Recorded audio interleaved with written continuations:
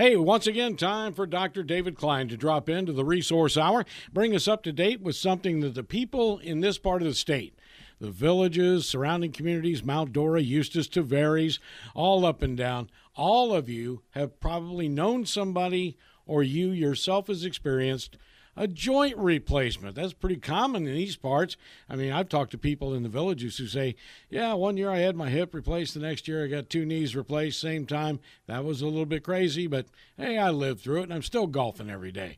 So, doctor, joint replacement, tell us about it. Well, here is the interesting thing about joint replacement. And it's the thing you're not necessarily going to hear, but it's one thing that drives orthopedic surgeons crazy because this is their bread and butter. Everybody is going to hear, gee, we think that you're going to need to have your knees replaced because, after all, it's quote-unquote bone on bone. And that sounds awful when you think about it, doesn't it? Okay, it sounds like you ought to be just limping in misery. But in fact, you've been walking around pretty much just fine, but your knee hurts a little bit.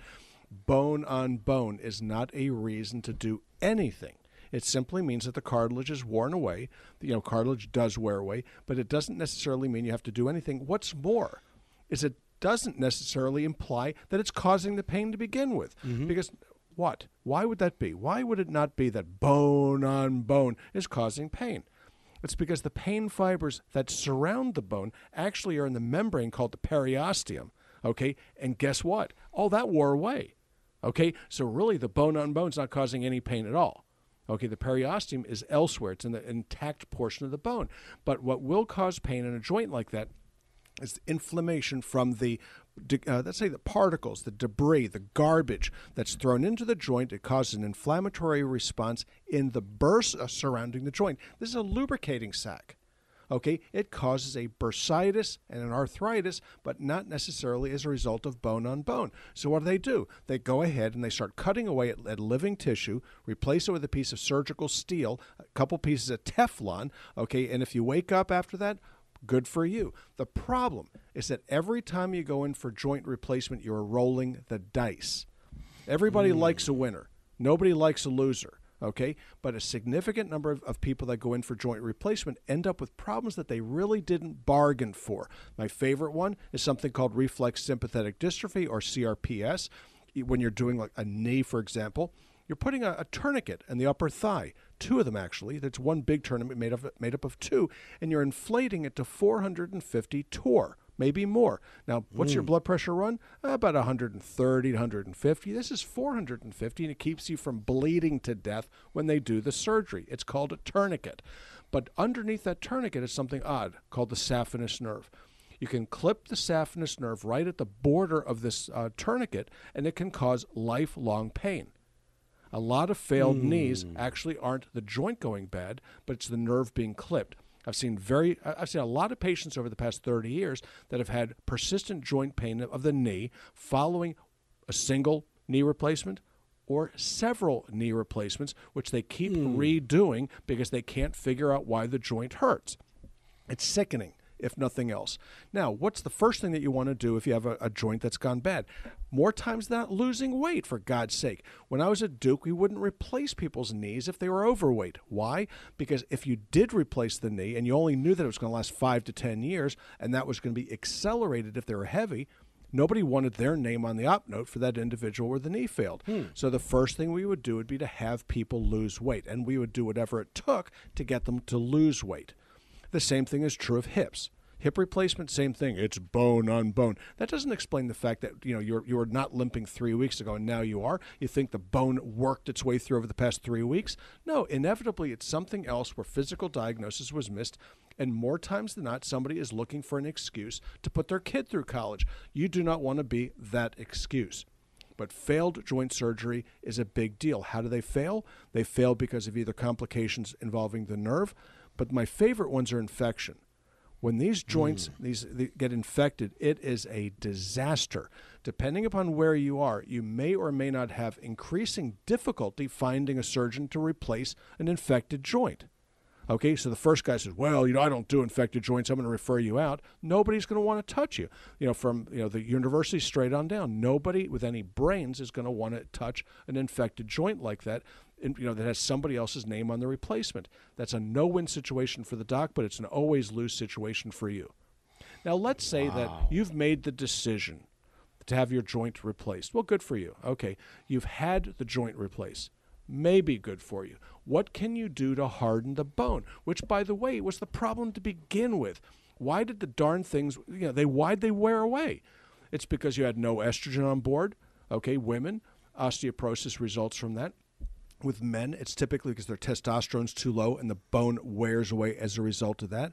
But you can go through, get the hormones replaced. If it's testosterone, it's very, very easy. If it's estrogen and progesterone, it's a little bit trickier, but it's no big deal. And harden the bone. By getting the hormonal balance in place before you do the surgery, you have a much better chance of doing well. And post-surgically, you need to do it in order to heal the darn thing anyway.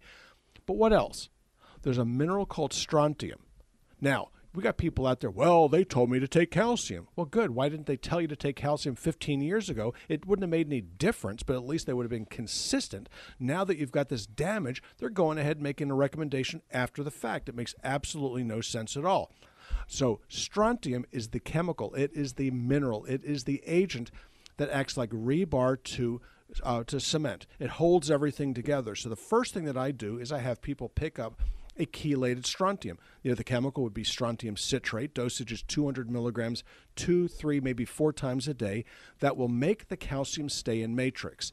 Calcium hydroxyapatite is the calcium that you want, not this calcium carbonate, calcium oxide junk that most people pick up. And then vitamin K2 and vitamin D3. So it's strontium, calcium hydroxyapatite, vitamin K2, vitamin D3. This will help you harden the bone.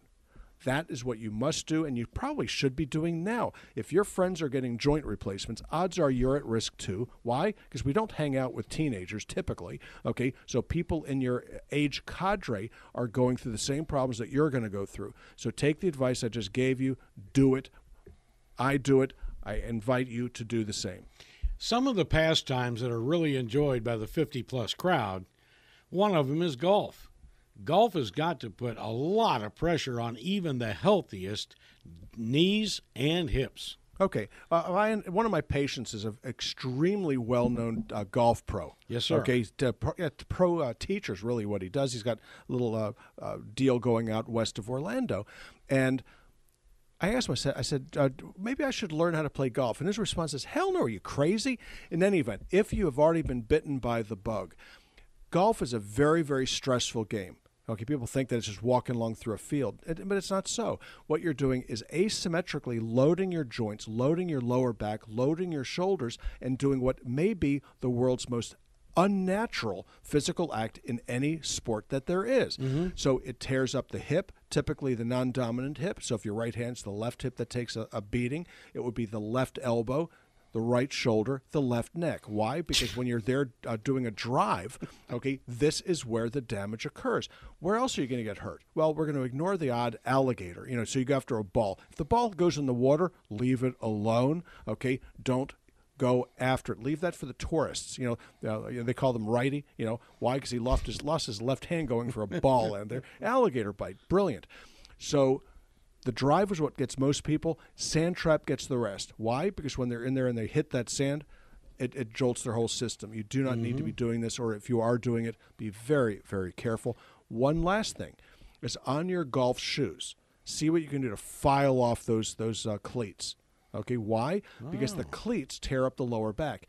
If you have to have a cleat to keep your feet planted, you're going to do damage to your lower back, because you would far rather have your heel slip and save your back than have it planted in the earth and then tear the torque in your lower back. It's easier to heal the ground than it is to heal your lower back. And we've talked about in other shows the importance in senior fitness of stretching a bit before you even go out there and try to do this. But we've also talked about the therapeutic swimming.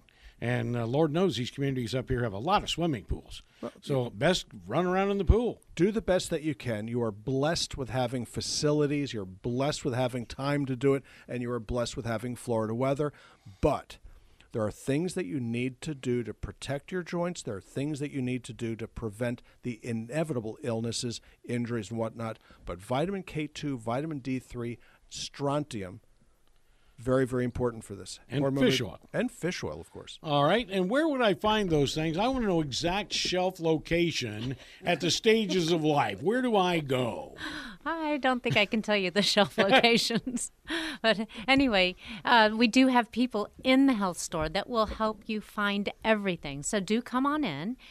Give us a call at 407-679-3337.